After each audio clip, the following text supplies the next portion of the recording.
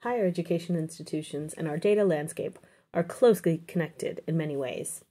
We in higher education often analyze data, whether data we've collected ourselves or that collected by others. New innovations of many kind are developed on the basis of our work with data, and we also train students to work with data.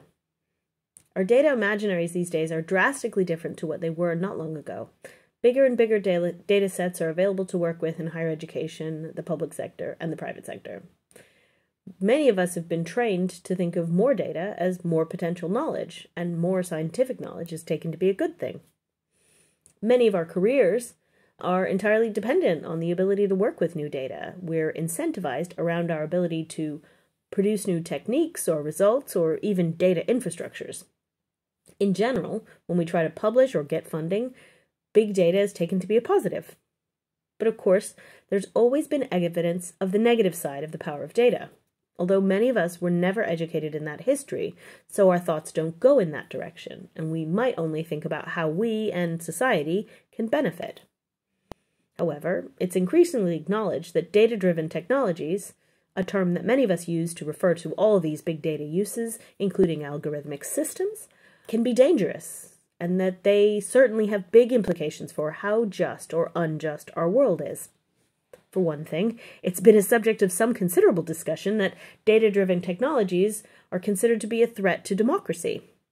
I imagine you'll have heard about the Cambridge Analytica scandals involving the election of Donald Trump, among many other political scandals involving the company, as well as its parent company, the private espionage and self-described Global Election Management Agency, SCL Group. This work began as research, of course. Much of the research that underpinned the election scandals was carried out by a researcher at Cambridge University. I say this because even when we are acting in a so-called personal capacity, say doing consultancy work or moonlighting, the fact that we have a connection with higher education institutions, especially respected ones, lends credence to our work. We all know that, as researchers, we're encouraged to do things like create new technologies that can be monetized, create spin-out companies, and to have industrial partnerships with big-name organizations. The boundary between academic and commercial research is blurry in these cases, and the impact agenda encourages us to make it more blurry. I think it's also useful to think about our students in this context, the skills we teach them and how those skills are used. This is true for all our students, but especially our PhD students, since they may actually trade off the names of our institutions and maybe even our own names as their supervisors. And with these names lending credence to what they do, our ethical responsibilities are more serious, I think. We need to be teaching them not to harm people. And I would argue that if we don't, then we share some culpability in how they use the skills that we help them gain. In addition to the threat to democracy, there's the ever-growing enormous mountain of evidence that data-driven technologies are a threat to marginalized people, including the poor, ethnic minorities, and trans people. Not necessarily three separate groups of people. But here are just some examples. I could talk about this literally all day, but just a few. These problematic data tech examples are all underpinned by research. So it's been found that self-driving cars seem to be more likely to kill black people. It's been found that hiring algorithms used by at least one powerful tech company, a company that claims to be responsible, discriminated against women. There's the exam algorithmic scandal, not the A-level one that was successfully challenged in the courts, but a more devastating one in which international students have spent the last 7 years trying to prove their innocence after falling victim to a flawed voice recognition algorithm that the UK Home Office used that accused them of cheating. Thousands were deported, and obviously dreams crushed. Then there's many scandals around facial recognition technology. This many of you might have heard of because there are some serious problems, including that middle-aged white men seem to benefit from the most high accuracy rates, with Black and Asian people were up to 100 times more likely to be misidentified than white men, depending on the particular algorithm and type of search. Native Americans had a very high false positive rate, but it wasn't just about race. There was a problem with gender too, with black women having very low accuracy in particular. In fact, one study found that poorest accuracy consistently was in subjects who were female, black, and 18 to 30 years old. And these failures have huge implications. So There's this New York Times story. Robert Julian Borchak Williams, wrongfully arrested based on a flawed match from a facial recognition algorithm. Police arrested him in his house in front of his children, who cried as they watched their father bundled into a police car. Williams was detained for 30 hours and then released on bail. And we all know that he's lucky to have survived an encounter with the police who believed him to be a criminal. This case was thought to be the first in the US, but it wasn't the first, and it's not a one-off. In 2019, the racial bias against non-white skin in facial recognition tech led to 11 days in prison for Niger Parks in New Jersey. And there are other kinds of ethical issues as well. So work by Os Keys, Nikki Stevens, and Jacqueline Vernemont found that facial recognition technology research and development was entirely entangled with extremely unethical uses of data, exploiting the vulnerable. And they report that the National Institute of Standards and Technology, which is a part of the U.S. Department of Commerce, who maintain the facial recognition verification testing program, which is the gold standard test for facial recognition technology, that it uses images of children who've been exploited for child pornography. It uses images of people who've applied for U.S. visas, especially those from Mexico, and it uses images of people who've been arrested and are deceased now, as well as mugshots of people booked on suspicion of criminal activity. So when an organization or even university researchers want to test a facial recognition algorithm, they send their software to this institute, who then use this full set of photographic collection to test the algorithm for accuracy and other measures. So this is a very serious set of ethical problems, and several of these are tied up with the police. And indeed, when it comes to data-driven tech and policing, there are a lot of issues. In 2019, the Home Office funded a national rollout of mobile fingerprint scanners linked to immigration databases, effectively turning the UK police into a border force out on the streets. The Racial Justice Network and Yorkshire Resists organizations released a report on the impact of the Biometric Services Gateway, as this is known. These mobile biometric devices are handheld fingerprint scanners that police officers can use to check on the spot a person's identity by matching the image of the fingerprint taken against the police and immigration biometric databases. And they do that without taking the person into custody. This is going a step beyond just demanding that people show their papers. This seems to be a first step in bringing in more on-the-street automated surveillance, because the Home Office has already declared its interest at least, in using facial recognition tech in this same way. According to the report, the communities targeted by the police, as well as the wider public, see this as an extension of the racist stop-and-search practices. And they worry about how this kind of use of biometrics will lead to further criminalization of migration. The report cites FOI data from West Yorkshire, which shows disproportionate use of the mobile biometric scanning on ethnic minorities, particularly Black, Asian, and European immigrants. Given that the Home Office was caught having destroyed its own records, setting off some of the Windrush chaos that is ongoing, and the fact that there is an ongoing problem with the hostile environment destroying the lives of even British-born UK citizens like Carl Noisotta, is there any reason to trust that the use of these data-driven technologies will not be increasing injustice? Now we come to the NHS. So this, I hope, has come to your attention at least a little bit, because there have been some big developments recently. There's the GP data grab, which I hope is on your radar, but also major problems with what is known as the COVID-19 data store, which is the largest aggregation of patient data in UK history. In relation to this data store, journalism platform Open Democracy and tech justice nonprofit Foxglove have ended up having to take the NHS to court to force the publication of the 4 initial contracts with tech companies that have been set up for access to this data store.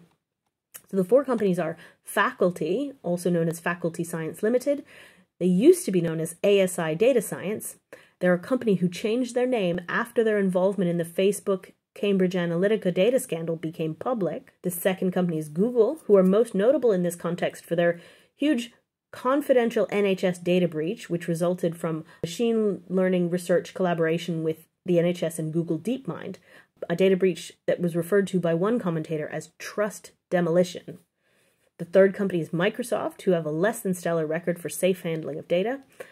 And the fourth one is Palantir, who in some ways are in a league of their own in terms of ethical and political concern. Palantir is a CIA-backed data firm known for supporting the CIA's counterinsurgency and intelligence operations in Iraq and Afghanistan, including work on autonomous bomb-carrying drones, but also carrying out espionage on behalf of states of their enemies, including spying on the Dalai Lama for China. In 2019, Palantir was criticized widely for its technological support for the U.S. Immigration and Customs Enforcement, also known as ICE's brutal regime of deportations.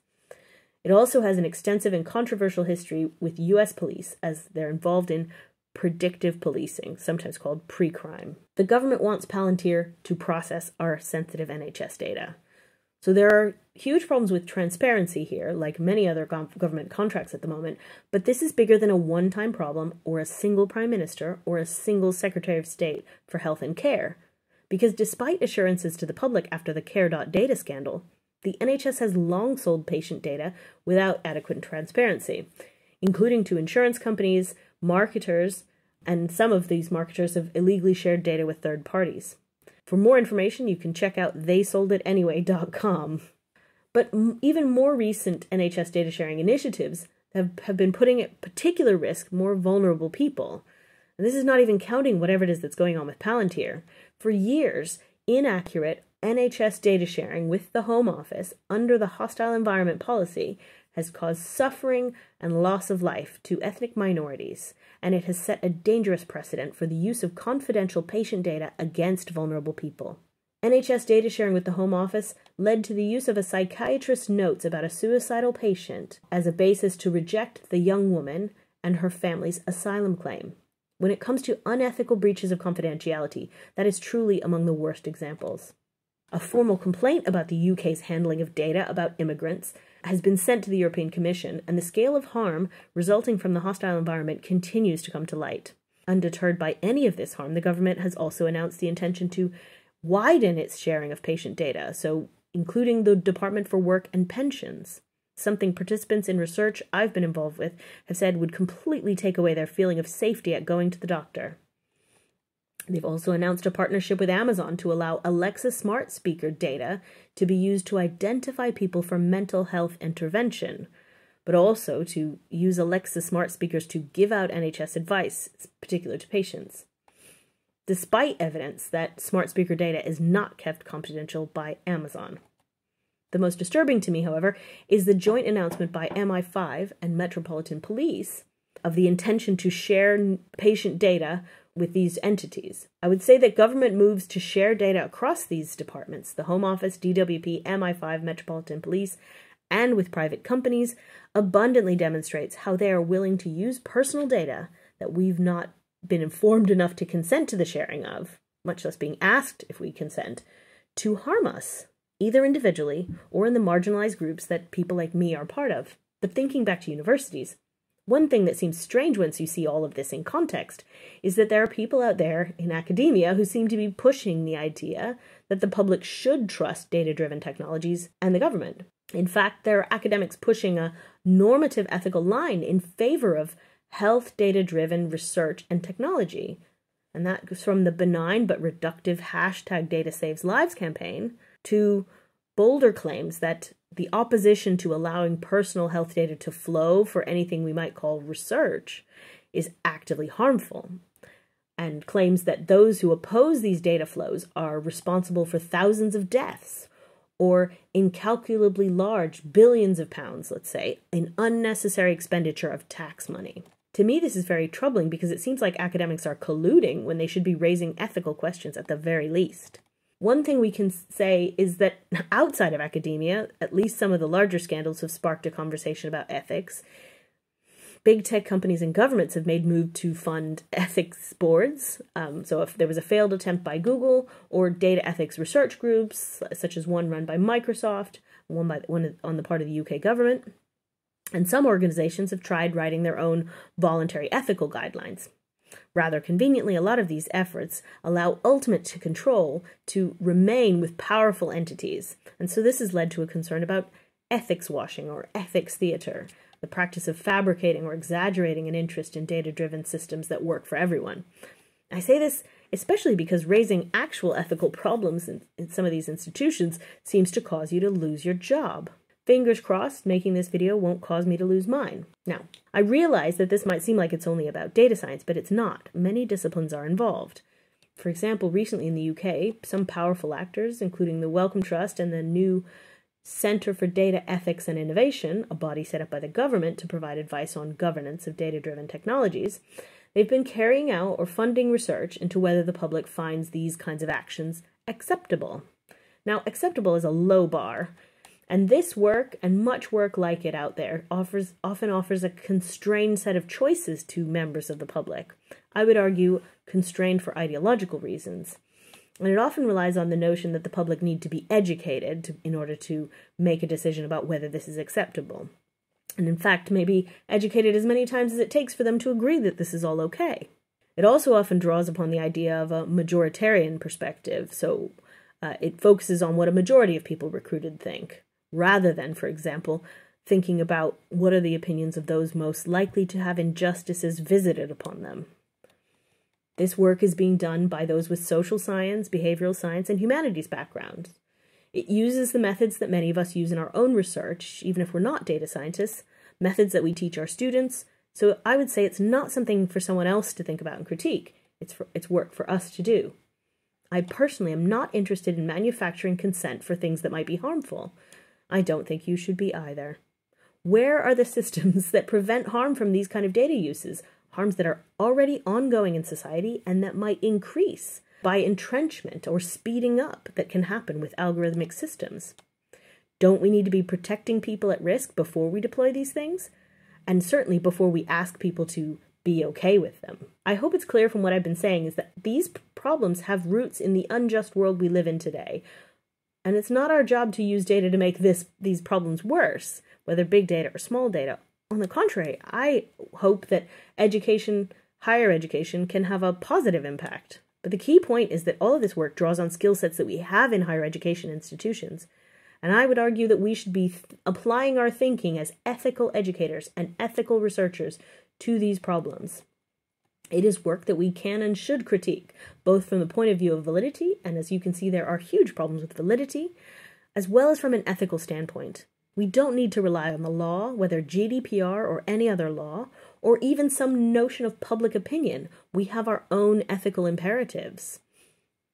The reason we have this requirement to be ethical is not that we researchers and educators are so ethical. It's precisely because we have a history of not being so. Academia is plagued by many ethical scandals up to the present moment, and our institutions are usually a good few steps behind protecting the people from us. So we need to do more, particularly in the face of these kinds of risks, threats, and injustices. We, of all people, know that not everything you might call research is good or ethical. And I will stick my neck out and say, it's particularly important that we step up and oppose blind trust in research or technology, because the government that is pushing these things is also up to its neck in scandals. From implementing eugenics policies during the pandemic, so blanket involuntary do not resuscitate orders applied to people, to all of these legal challenges that amount to accusations of corruption in handling contracts, to the huge and ongoing scale of harm from the hostile environment. These are very serious issues, and in my view, there's no way out of this without whistleblowers, people who will put their livelihoods on the line to protect us. But I think there's also a huge role for those of us with academic freedom, and I think we need to use it to resist things getting worse. Maybe you feel like it's not your job, but what if the people who are most likely to be harmed by our innovations with data are also the least likely to be in a position to know what's happened and to be able to respond to protect themselves? What if there's very little chance it won't be too late by the time they do know about it? Speaking of whistleblowing, just in case it's useful, I'll mention that the Good Law Project, who've been part of a coalition against the recent NHS GP data grab, have set up this secure drop system to enable you to share information with them if you have any. While we might not all be in a position to be whistleblowers or hand over information, there's certainly lots of things that we can do. And I just want to present now some kind of interesting examples that might be inspirational in thinking about what kind of responses we could have to these kinds of developments. So there have been calls to ban facial recognition outright, and in 2019, San Francisco became the first major American city to ban the use of facial recognition software by the police as well as other agencies. And following this, the UK Court of Appeal has found that automated facial recognition technologies were used by the South Wales Police were unlawful. And this has been hailed by advocacy group Liberty as a world first victory in the fight against the use of an oppressive surveillance tool. Just a few days ago, the UK's chief data protection regulator has warned about reckless and inappropriate use of live facial recognition in public places. So these are forms of resistance which have kind of worked at different levels. Relatedly, there's work by Amnesty Decoders, who are a worldwide network of digital activists, and they are currently helping geolocate facial recognition capable surveillance devices within New York City so that residents know exactly where the technology is being used. Some have tried to respond to the validity problem within facial recognition technology in a really different way, in a way by trying to make it work better.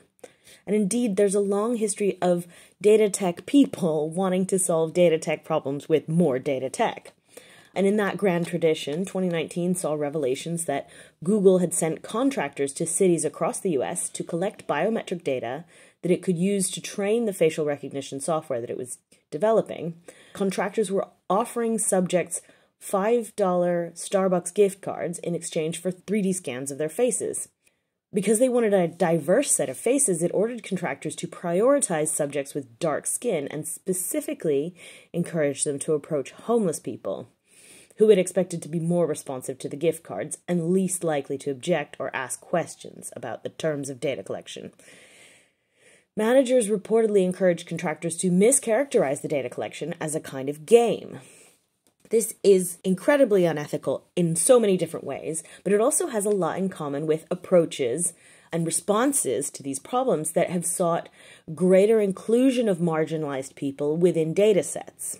So this has been done in a range of areas, and it comes along with manufactured concerns, often from above, about risks of not being included.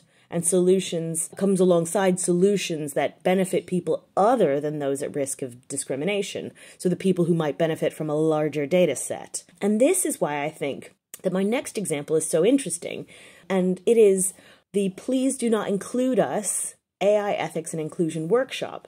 So it was the beginning of a conversation in a way, but also just such a fantastic kind of statement to start with, that maybe there are unintended effects of diversity and inclusion that we need to be thinking about, and not just trying to expand data sets at every turn.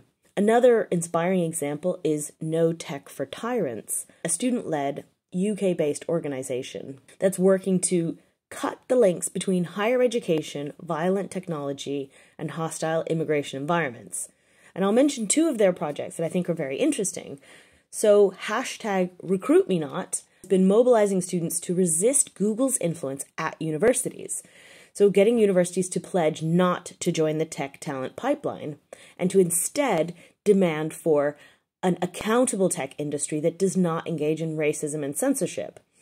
Students commit by signing the pledge to refuse to work for Google until it meets basic accountability demands, those which have been set out by Google employees at their Walkout for Real Change. And this Recruit Me Not idea has come about specifically in the wake of Google's silencing and firing of their ethical AI co-leads recently. So it's a kind of response to them showing that, in fact, they're not as serious as they say they are about being responsible with their deployment of AI. No Tech for Tyrants are also concerned with Palantir's involvement in the UK government, including their partnership with the NHS and partnerships in higher education. So they're very clear that Palantir uses its association with top UK universities to improve its public image. And so they set up Send a Palantir Activity Report page to allow, people like us to help hold UK higher education institutions to account for their entanglements with this company. These kinds of efforts, I think, are very interesting, and also interesting that this one is coming from students, really, and not from academic staff, where I would hope we would be seeing more resistance. Another example connected to higher education is the work spearheaded by Unis Resist Border Controls, a national campaign of migrant students, activists, and lecturers fighting against the hostile environment.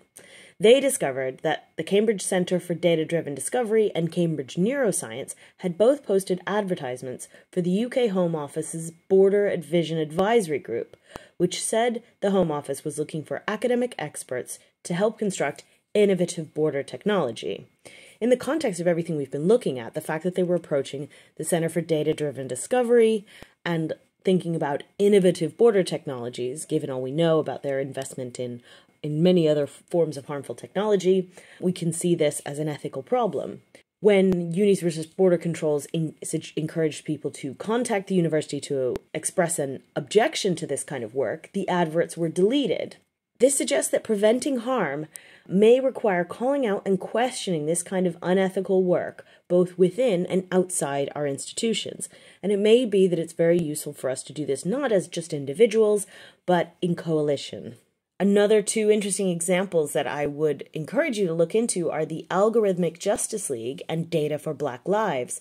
Both organizations are from the US and both were set up by Black women, but involve kind of large coalitions of lots of people taking action. Within the UK, one recent development that I think has been quite inspiring is the No to Palantir campaign, which features a huge coalition of actors who I haven't personally seen acting together in such a way in the past. But I look forward to more efforts made by people who are within higher education institutions. So specifically, I hope that people who work in higher education will work more to oppose unethical data-driven research and technology development, both within and outside academic settings. I think we should make that our business. I think we should also use our expertise and our academic freedom to oppose and undermine efforts to manufacture a mandate to carry on with unethical and politically dubious work. So that is to oppose and undermine sham consultations or constrained choice deliberative methods where we see these kinds of things being deployed, rather than building prestige from partnerships that go along with these things. So that's using data that were gained in unethical ways, or looking the other way as others do, or emphasizing this aspect of trust rather than focusing on all of the very good reasons people have not to trust. And I also hope to see people supporting whistleblowers and supporting people who are out really trying to protect us from data-driven harm. And again, joining those efforts, supporting and amplifying that work, rather than, again, looking the other way and hoping someone else will take care of these problems. Thank you so much for your attention.